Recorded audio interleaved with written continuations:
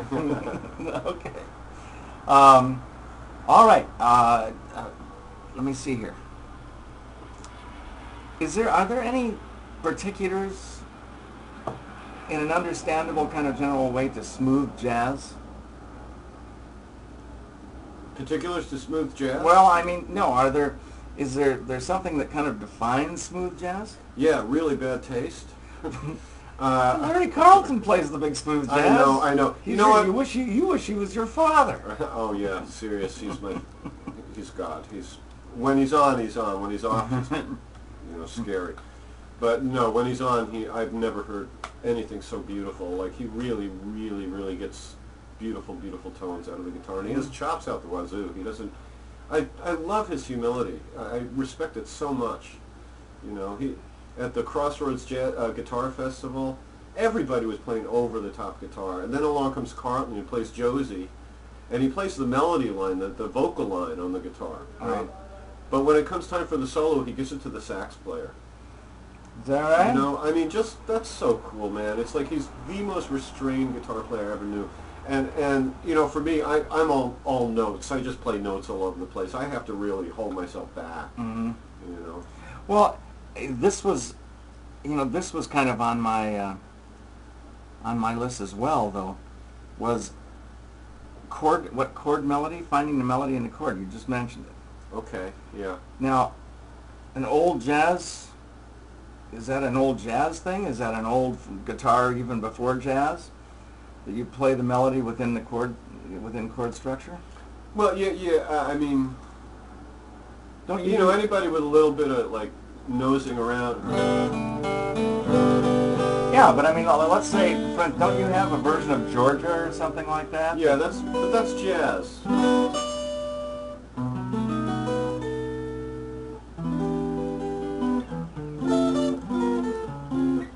So the melody is always within a chord structure. Yeah, let me do this. Let me explain. But this is advanced, all right? Yeah. Okay. No. Yeah, you can dumb it down for me.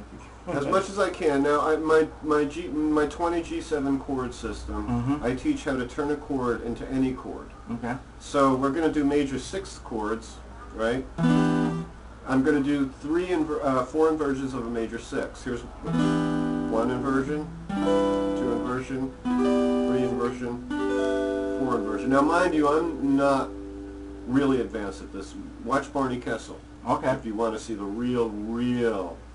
He's the king. Okay. All right. So now notice I have 4 notes. Right. But I have to fill them in. I have a couple of different systems for filling in the notes. One is just fill them in. So make a scale.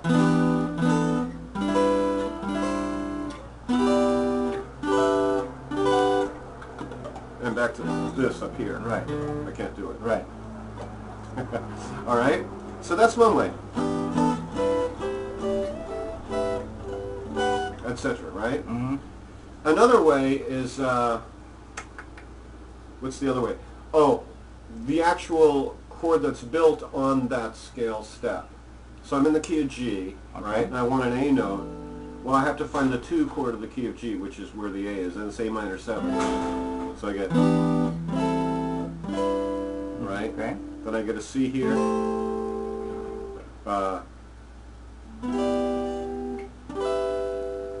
And then, well, this and this. So now what I'm doing is, wherever there's a scale step that's missing, I'm filling it in where the chord would have normally landed in that key. Okay. Is that making sense? Yeah. Like we have the template 1, 2, 3, 4, 5, 6. Well, that's 7. So I have my G, but I don't have the 2 chord in there for the melody. So I use A minor 7. Okay. I go back to my G. Right? Okay. Now here we're missing a scale tone here, so I play a C6. Right? Then I go back to my one that has the note, and this one. These are all regular, and then I have to fill in with this scale step, which is minor 7 flat 5 chord, and finally back to my home chord, which I cannot do on acoustic.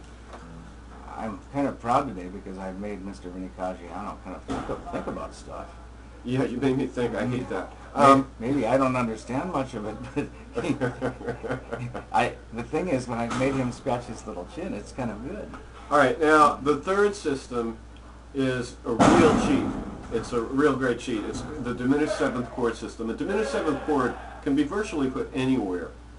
All right. Really? Diminished seventh looks like this. It's kind of like two dominant seventh chords in one. So it's very, very complex. Okay. All right, so I get this now. Here's my filler.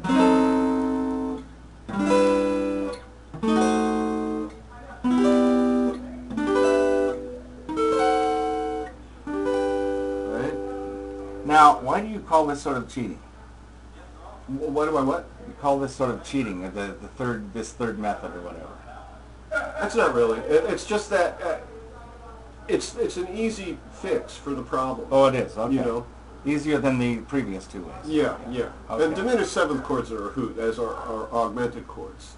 Like people, I don't know why guitar players don't take more advantage of this, because it sounds so fancy dancy. But basically, if you take a seventh chord. Now what I'm going to do is take the top of it. Instead of this, I'm doing this. Okay. And then I'm going to raise the root a half step. That chord can replace this one. Alright? This is B7. This is a C diminished 7. Okay, play B7. Now listen to the resolution. Okay, now here's with the diminished 7th. Okay. Right? Both nice, right? Yeah. Now when I do Georgia, I got a major chord here, do a little diddling, right? Then my B7, and now I take my substitution diminished 7th. All right? Man. What the hell is that, you know? Yeah. But, you know, what happens, diminished 7th chords are really cool on guitar. Because, you know, so if I go G7 in this inversion to G7 in this inversion, they're two different fingerings, right? Uh-huh. But if I go G diminished 7th in this inversion, and I go up here, it's the same exact four notes without changing the shape. So I it's have movable. Yeah. I have four different placements of the diminished 7th, so and now I'm using a diminished scale with it. All right, so it's all this fancy dancy crap. Well, is there a type of music that's used in more often than others? Why does it sound like sort of old-timey? Oh, the tension music and silent movement. Well, okay, that's one I hadn't thought of, but I was thinking of stuff that actually was maybe more happy or whatever. Maybe I was thinking of barbershop or something like that. I don't know. Well. Well, you know, these are. Where you're thinking of barbershop is that first of all in Georgia. I might have to close the window if these guys are going to keep doing this. The B7 chord is what we talked about, a secondary dominant chord. That's your barbershop quartet sound. Oh, okay. All right. If I resolve to an E7, you'd hear it. Oh, right. All right. So that's where you're hearing that. Okay. All right. Now also augmented chords. Here's a triad, a G chord in the F shape. And I'm going G, B, D, G. That's basic. It comes off of this big bar. Right. Now what you do with this is there's 1/5 in it right here. You raise it a half step. Now in the case of diminished 7th, you go step and a half to get the repeat of the chord. In the case of augmented, you go 2 whole steps. Okay. Okay? For camera, just repeat both of those again, please. All right, for diminished 7th chord, you take the shape and move it a step, a whole step, and a half step. A whole step and a half. These are the same 4 notes. When you do it 4 times, when you come back to the 5th, it repeats the very first inversion. Okay. All right. All right? So far, so good? Yeah? Now, with augmented chords, see, if we looked at a piano, the diminished 7th chord would split all 12 notes into equal quarters. Okay. Okay? Be step and a half, step and a half, step and a half, step and a half, and when you went one more step and a half, you get back to the root note. Okay. All right? What happens with the augmented chord is a similar breaking up, but you break up the 12 notes into thirds rather than quarters. Okay. So you get less, you only get 3 of them. All right, so I go 2 whole steps and 2 whole steps. Okay. Now let me give you the truth about it. All right. I'm going to eliminate one root just to avoid confusion. Now we have all three notes of the diminished scale. Here's my major chord. Root, third, fifth root. I'm raising the fifth a half step. Okay. All right. Now the notes are B, E flat, G. Okay. All right. I go up here. I get E flat, G, B. Same three notes, different order. Go up here, G, B, E flat. All right. Okay. No change. So now also these chords can substitute it. Like in Georgia, I can either do the C diminished 7, and how I do that is, again, I take just the essential 4 notes of the 7th chord and raise the root a half step, and I get that substitution, Okay. the diminished 7 substitution. All right. Is this all in your G7 theory as well? Yeah. What happens is I give 20 chord graphs to learn all 20 G7s. Right. And by the way, I don't even know them all memorized. Like I saw Barney. I never do the ones in the bass. Oh, okay. All right, let me quick. There's the lower fourth, the middle four, and the upper Top fourth. 4, and then there's one skip 3. Oh, okay. All right. That's like one note, skip a note, and then 3 blocked together. Okay. And there's one here, and there's one here. So you dampen a note. Oh yeah, you only play the notes that your fingers are on. Yeah, okay. Without question. Okay. Right? So basically the way it works is, I'll show you real quick. Here's a G7 chord. Okay. And then I say, to turn this into a G minor 7 chord, take the third and lower it a half step. Now, so you have your chart of 20 G7 chords. Mm-hmm.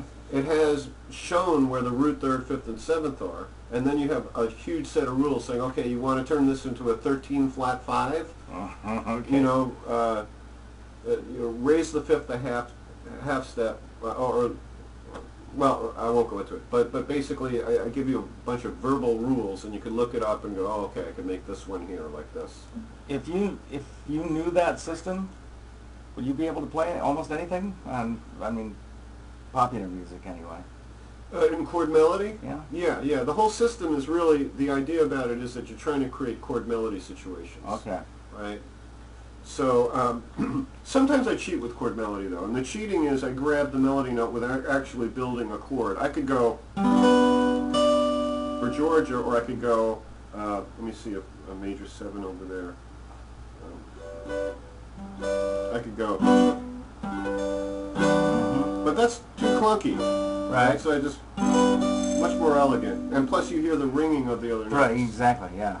Same thing here. Now I was going to show you, here is our diminished 7th. But you can also make this B7 a B augmented. Okay, what's the augmented note there? Raise the fifth a half step. Again, here's my B7, all right? Mm-hmm. I'm going to forget about the 7th. Okay. I'm just going to do the triad, and then I find it in the top.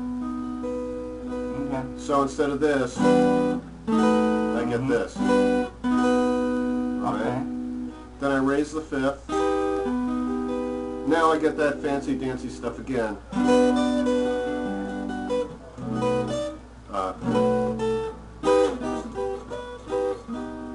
Yeah. All right. If you want to get really nutty, this implies a whole tone scale.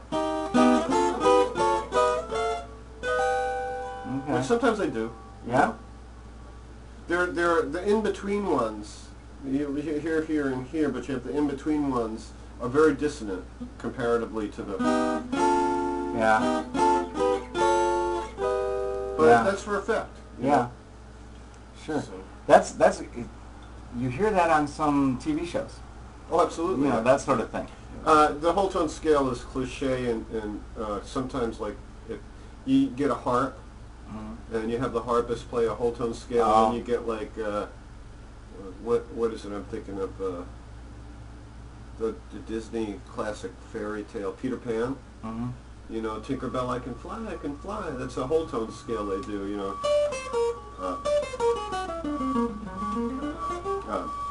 So, dang the noise.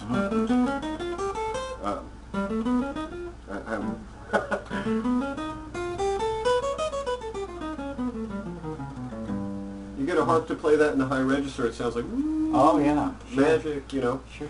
So, you know, the little tricks that composers use. All right. You know. You can hear that a lot, by the way, in the Impressionist period is when they began to explore exotic scales Yeah. and big fat chord extensions. And Debussy, you can hear a lot of the whole tone scale. That was his kind of trademark thing. Huh. So, Okay, great. yeah. Well, enough for today. All right. Well, that was chock full of imponderable stuff. It was stump.